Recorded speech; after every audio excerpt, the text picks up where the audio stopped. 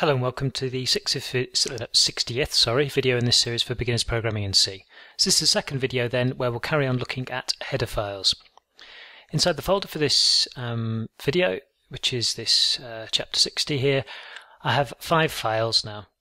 We have main.c, which looks like so. I'll just leave it there so you can copy it out, which has printf main start main end. It's just a very basic skeleton program.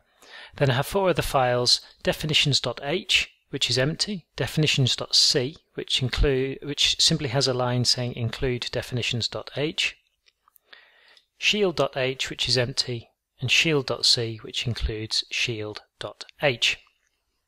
So in this video I want to cover the next aspect with header files, and I think I said at the end of the last video something about that you can end up with some confusing errors with header files.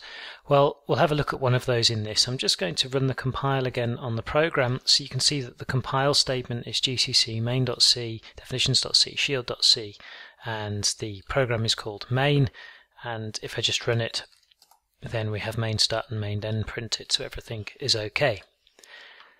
So let's say we covered in the last video how we would define a function and be able to include that then in other code files to be able to use.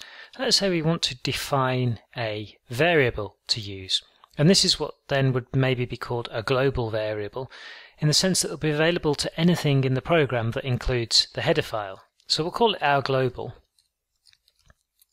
Oops. And let's set the value of our global to 10.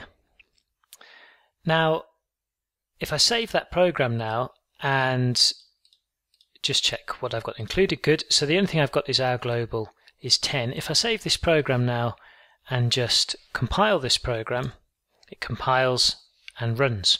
And let's say I want to print our global to the screen. So I'll make a function in definitions.h called print global. And as I said in the last video, we'll then put the code for this function inside definitions.c.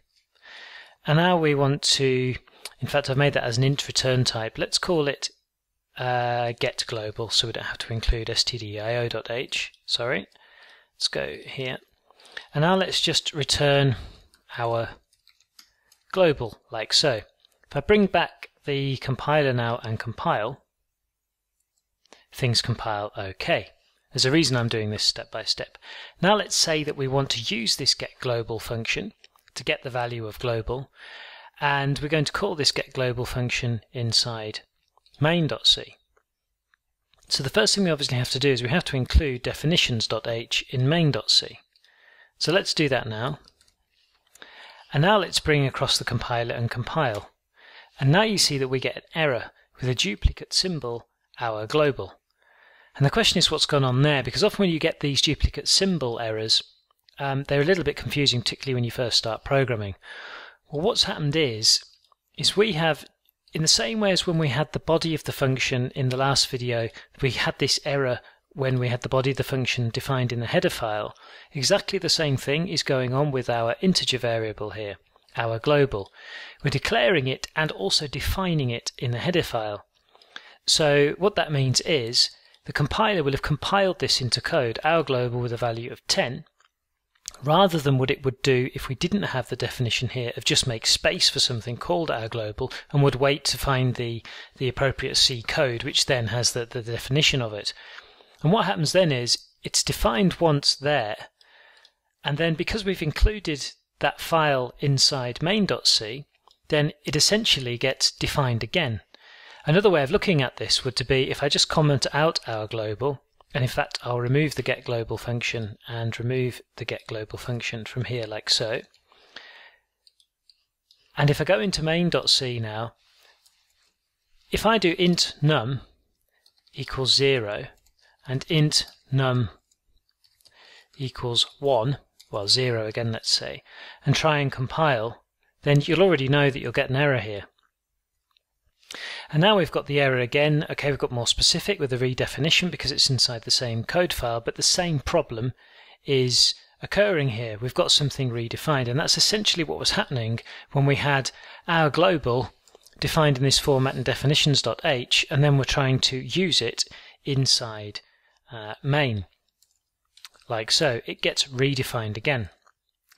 So the way we get around that is similar to how we do it with the functions. What we need to do is actually define in one place only inside the code our global and give it its value. And simply take this off here, and now our global is available for use throughout the program. So what I could do then here is just take a printf now, and we'll put our global, and then our global. And now if I just bring across the compiler and compile, you see that the program runs and prints our global to the screen. And just like with functions, you can, if you want, put this declaration for our global in this way wherever you like. So if I just drop it in there without actually a value assigned, the program compiles and runs. The minute, however, I assign a value to this here, then I'm actually specifying exactly what it is, and that's only allowed to be done once. So that will be one reason why you get a number of errors when you start using header files. And one thing that is good practice to do, obviously, is also in the header definition of the variable to only have that defined once in the code, despite the fact, like with the functions, you could put the definition as many times as you like, which just tells the compiler to do something it's already done, which is make space for something, an integer's worth of space available for our global. It's best, obviously, just to have that done once. And in fact, obviously then inside your code, you want the actual value that's going to be put in that space that's been made available is only allowed to be specified once. Okay, so that's it then for this video, because the next thing I want to talk about is what's called inclusion guards, which is because these header files, this definitions.h still isn't complete in its current state. It needs to have something called inclusion guards, and in fact I've just realised we don't actually need shield.c and shield.h in this video because we haven't used them. They'll be used in the next video, where I'll discuss why you often see in the header files the if-def and then some stuff and then define and all this kind of stuff, why you see that in most header files and what it does. Okay, so I'll stop rambling on now. I'll leave this video there, and we'll sort of complete this introduction to header files then in the next video. Hope it made some sense, and comments, questions, criticisms welcome, as always, on YouTube.